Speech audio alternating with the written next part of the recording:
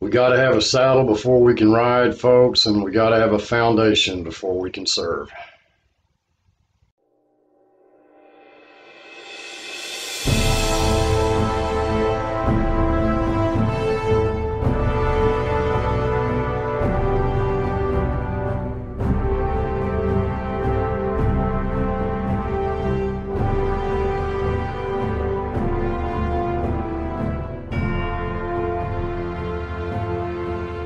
Gracious Heavenly Father, I just come into your presence once again by means of our Lord Jesus Christ and in the Holy Spirit.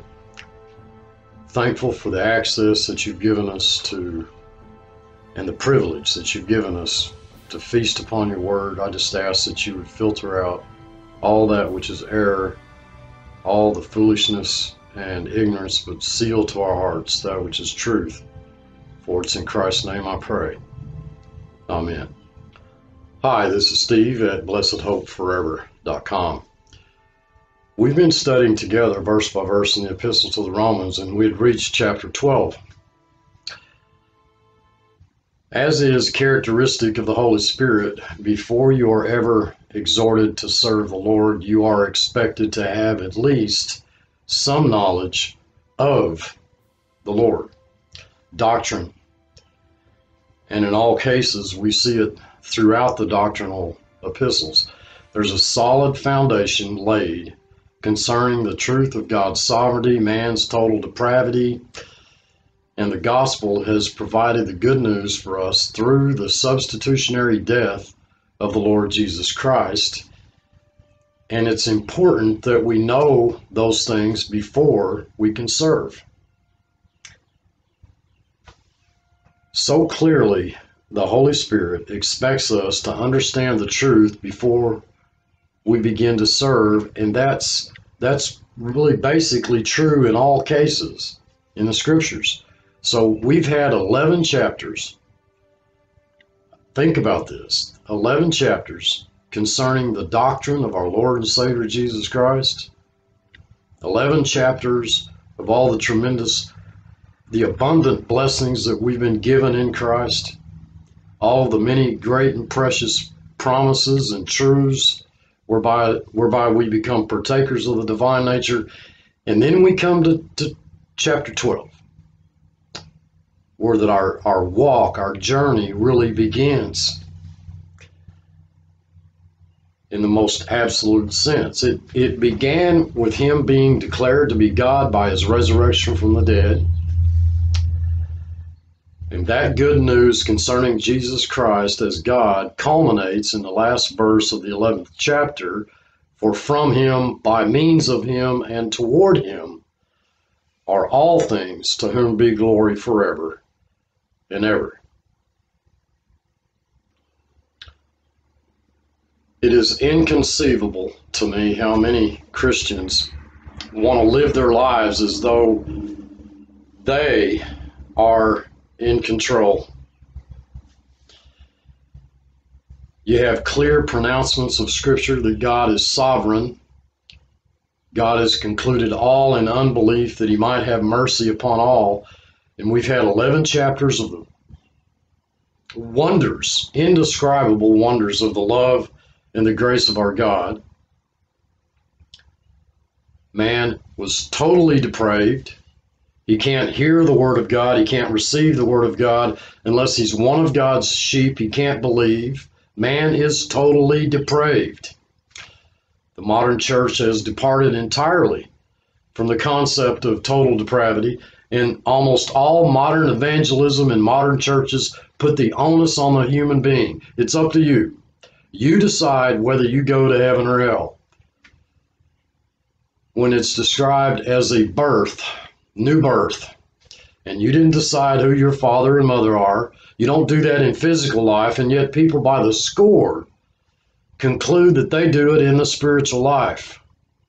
You were born by the will of God, not by your will. You were born from above by God. John 1:13. They that are in the flesh cannot please God. They are not subject to the law of God, neither indeed can they be. And yet in the 8th chapter, we're told that whom he did foreknow, he also did predestinate, and whom he did predestinate, he called, whom he called, he justified, and whom he justified, he glorified. What marvelous truth. God did this, and it's done. And now we begin our journey into the 12th chapter. I implore you, I beseech you, therefore, brethren, by the mercies of God. First of all, the word by is our word dia, by means of the mercies of God. And the word mercies has to almost strike you as sort of odd. God is sovereign. He spoke the worlds into existence. He's the sovereign monarch of eternity and of all creation, and he has a right to demand of you. But he doesn't do that. He doesn't do that here at all. He lays down, the law doesn't say, I demand you by means of law. You know, you would think that after the 36th verse of the 11th chapter, the way that the 11th chapter concluded, for from him, by means of him, and to him are all things, you know, that he would say, I demand you,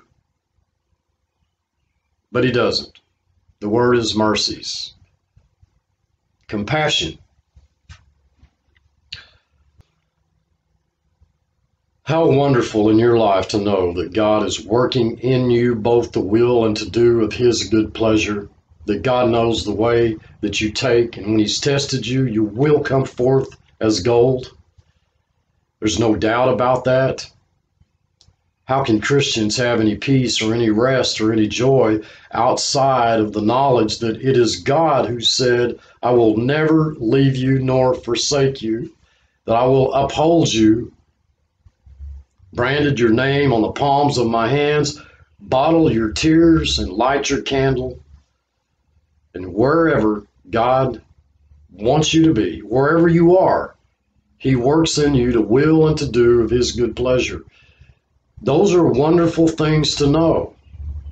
But after the 36th verse, you'd think that he would say, you'd think that we would be called before God based upon his sovereignty, upon his power, upon his majesty, to present our bodies a living sacrifice out of law, the sense of law or demand, but he does not. He has the right to lay claims upon us. He bought us with a price. We belong to him. He can do what he wants with us. Why would we be implored by the mercies of God? Well, there are two main words for mercy in the Greek. This is the one that would more conform with our English word compassion or love. I beseech you, therefore, brethren, by means of God's compassion. And folks, I don't know how to put it into words.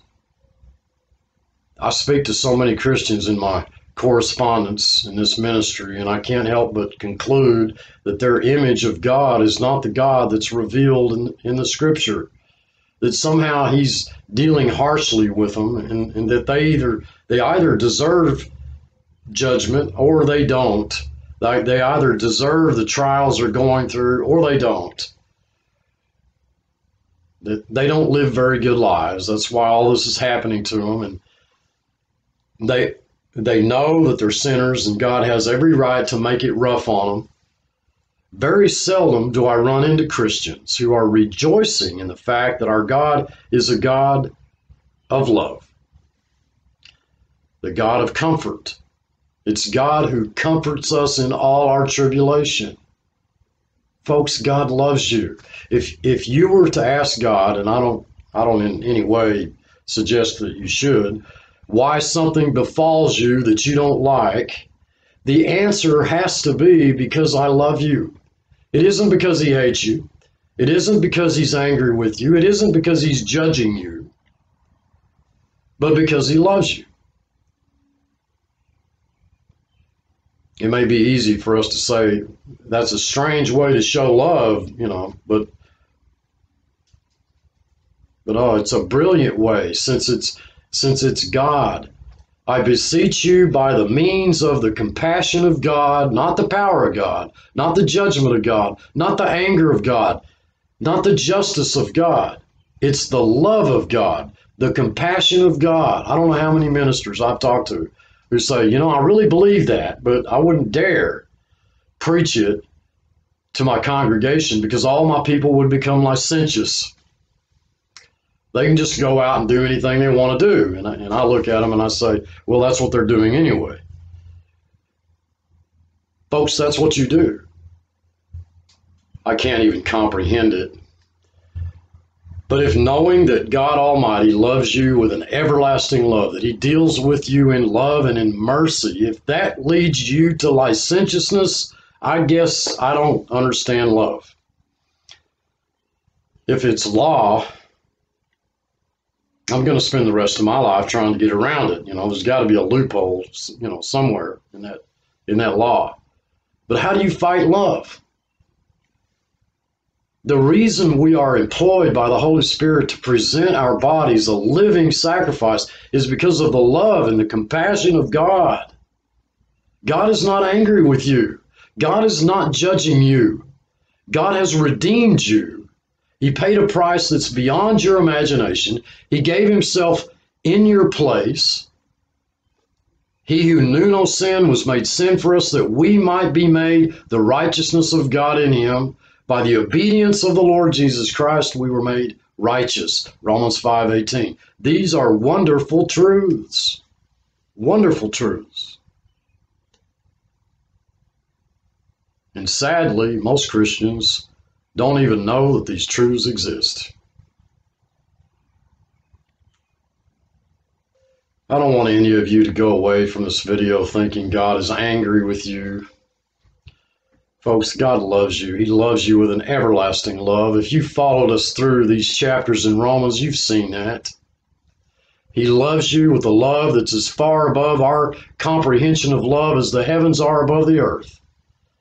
I implore you by the compassion of the sovereign, majestic God of all eternity, that you present your bodies a living sacrifice.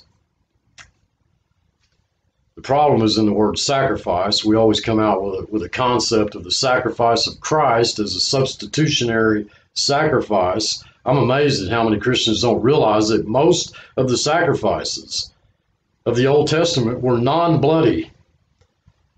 So this is not a bloody sacrifice, but an act of worship, of service. They were sacrifices of worship. The atonement was a bloody sacrifice performed once a year by the high priest. The Lord Jesus Christ has perfected forever those whom he set apart. I'm astounded at how many Christians think he did a poor job of that. He might have perfected Paul forever, and he might have perfected some minister I know, but not me. I'm the exception. No, he can't perfect me. Come on. How can we just throw God's word out? He has perfected forever those whom he is setting apart. Because of his sacrifice on the cross, you are holy, unblameable, and unreprovable in his sight. Most of the Christians I talk to, it's like, well, I'd like to be there someday, Steve. Yeah, that's my hope. Someday I hope to be unblameable and unreprovable. And look, folks, if you're not unblameable and unreprovable in his sight, you don't belong to Christ.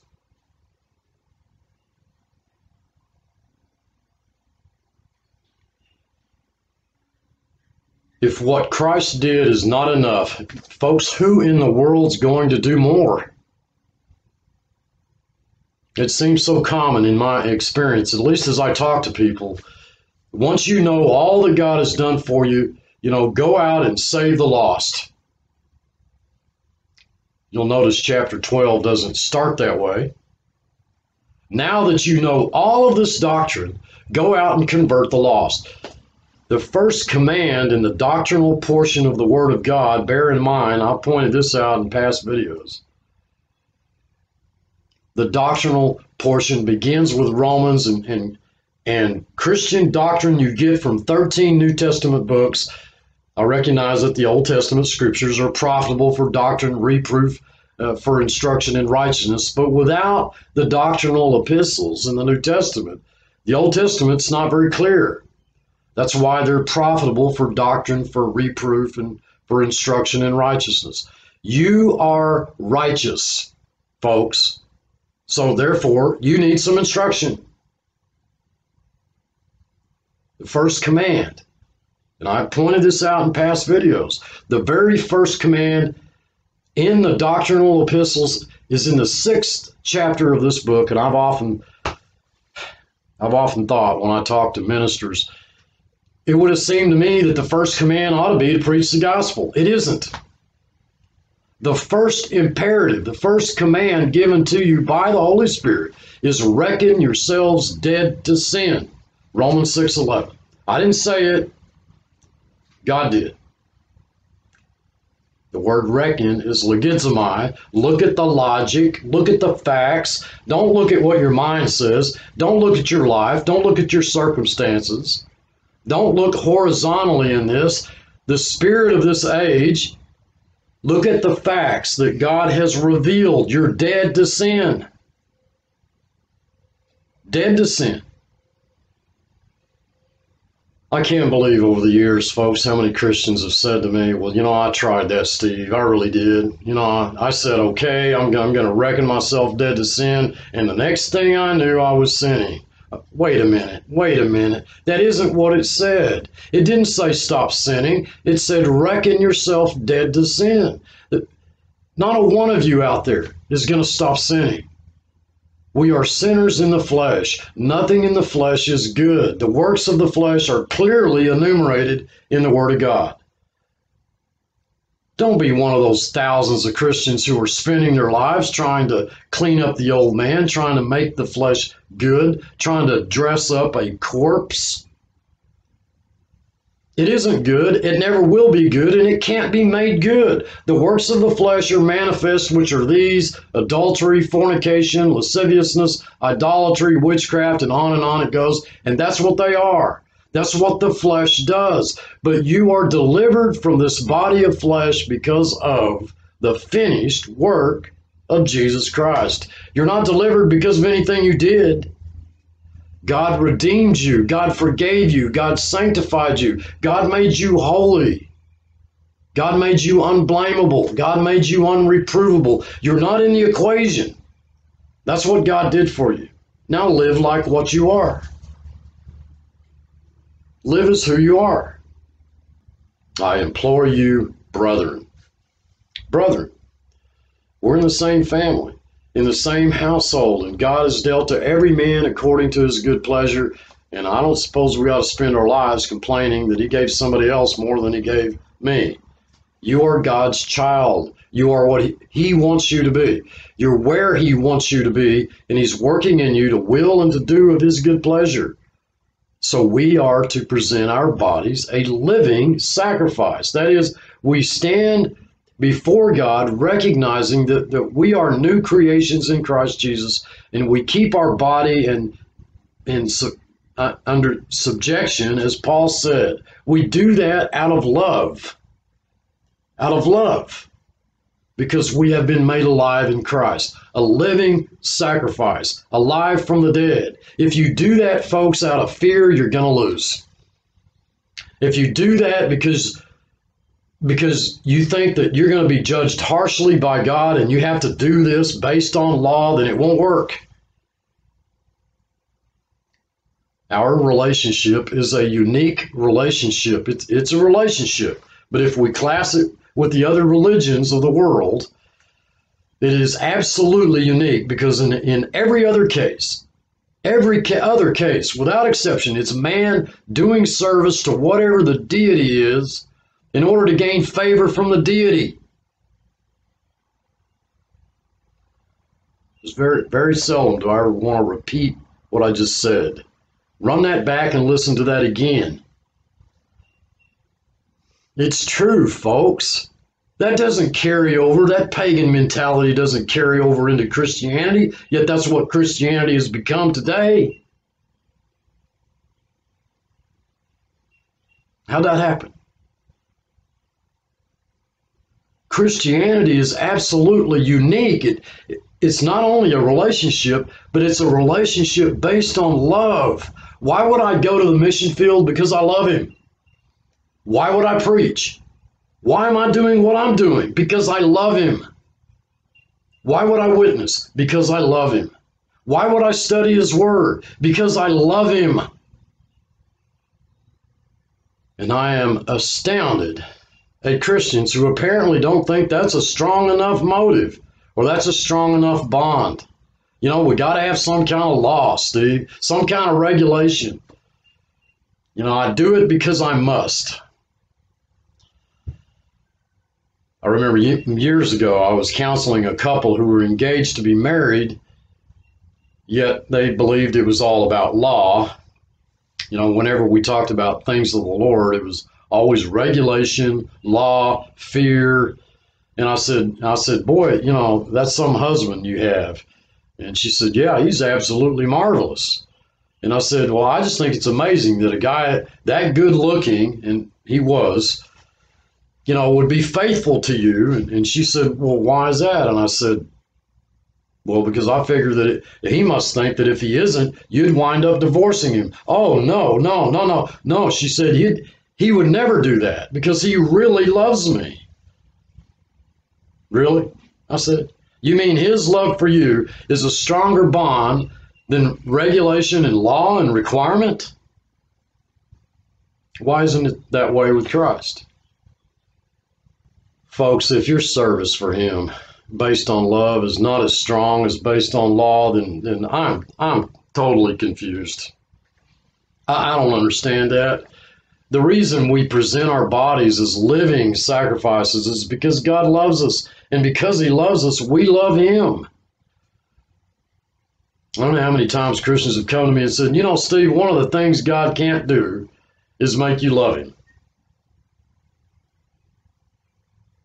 Really. Him loving me is the way that he made me love him. We love him because he first loved us. That sounds a whole lot like he made me do it.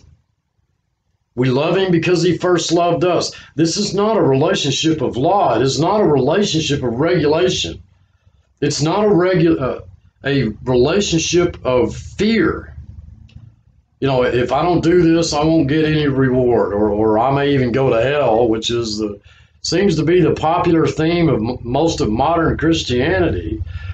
Most of the Christians you know have some kind of an insidious idea that if they're not careful, they might not wind up in heaven, but in hell. I was absolutely staggered when Billy Graham was on television and whoever the announcer was who had no idea of biblical truth, you know, do you think you'll go to heaven? And Billy Graham says, I trust that I've done enough in my life that I'd go there, and I almost fell off my chair. That's absolutely staggering to me.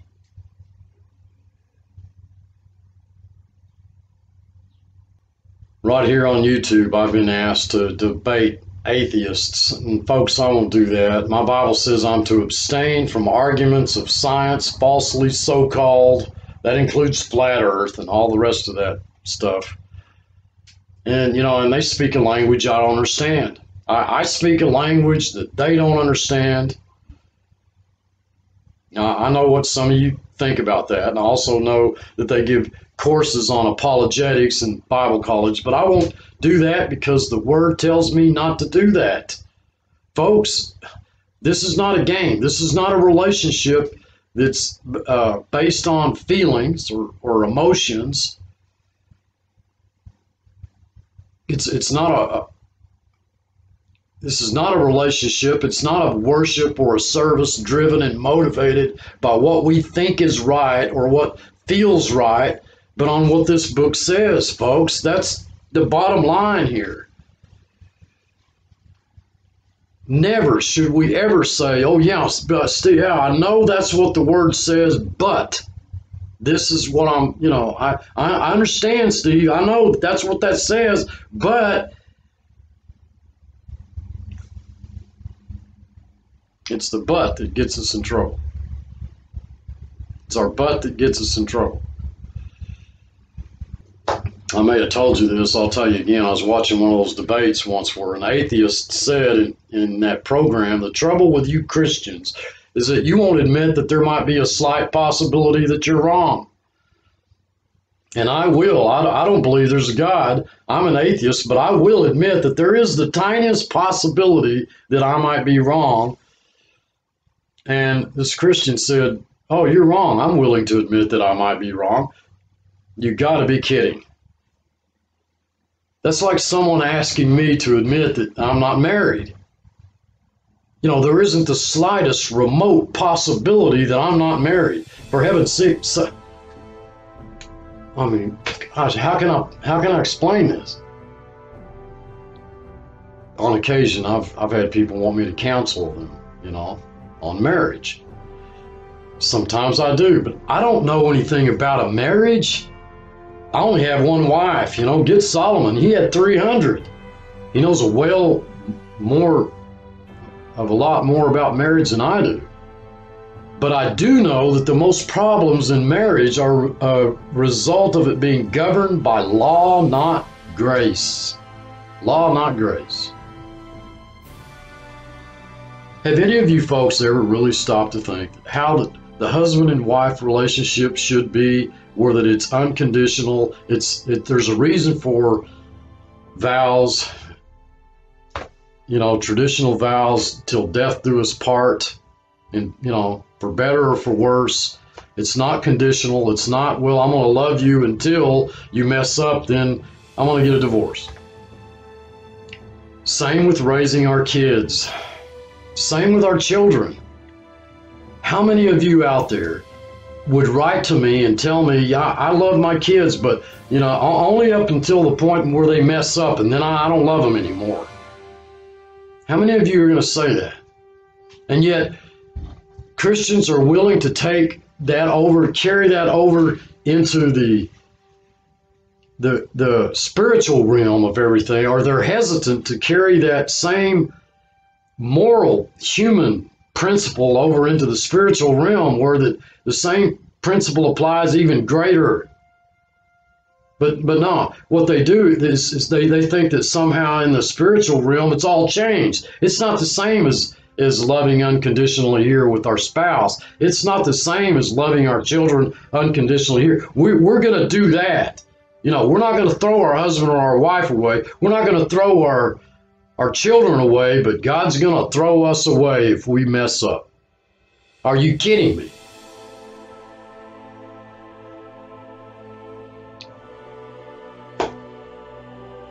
And so we wind up talking about that. You know, and sometimes the problems are worked out.